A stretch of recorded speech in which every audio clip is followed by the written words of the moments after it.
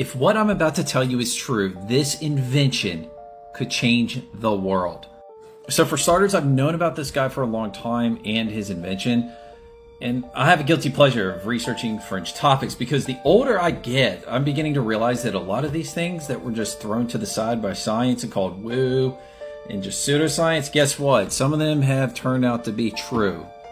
All right, so let's dive in. So I want you to imagine a small empty jar right in front of you, just like this jar in this photo, okay? Now, some would say it's just empty, but it isn't. Inside, you would have oxygen, nitrogen, argon, water vapor, photons, radio waves, a few ions, and maybe a neutrino.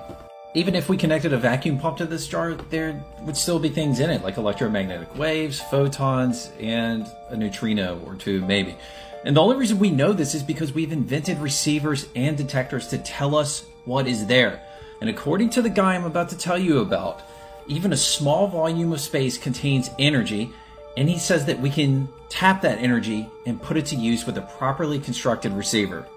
And where this gets interesting is that it really isn't any different than using a solar cell, which converts light into electrical power, or a heat pump, which utilizes a small amount of electrical current to transfer a greater amount of thermal energy from one location to another. So basically, our task is to determine how to achieve this with that energy in empty space. Easier said than done, though. Meet Thomas Henry Moray. Henry was a brilliant engineer and inventor that made quite the discovery, as I was saying earlier. And he claimed that he had a device that could power the world by extracting energy from the environment that surrounds us all. Now, in 1909, Moray started working on what he called a new energy system. Just 2 years later, he stated that he had discovered that the energy he was working with was not static in nature, but oscillatory. And where it gets wild is that he said that this energy was coming to the Earth from an outside source. And then he went further to say that it was like these electrical oscillations came in surges like the waves of the sea.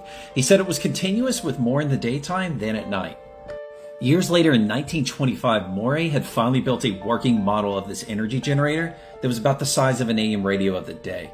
And it's shocking how simple it was to set up. He used a 1/2-inch ground pipe driven into the earth 7 feet, which was then connected to the generator, and another 87-foot long wire connected to an antenna elevated above the ground.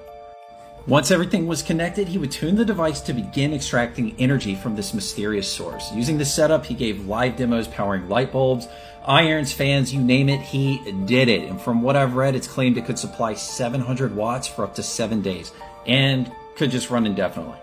And what gets me here is that there are multiple photographs and affidavits documenting that this device did indeed work.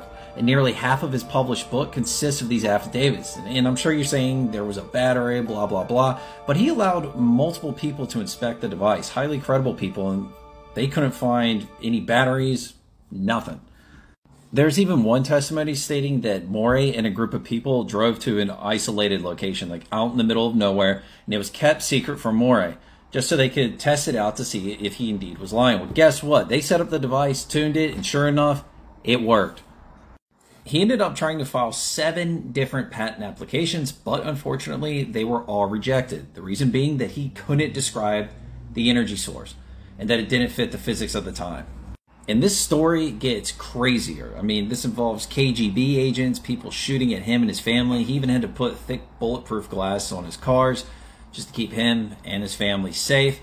And it's wild, everything that happened to this guy. So was he onto something? I don't know, but it's fascinating. Who knows?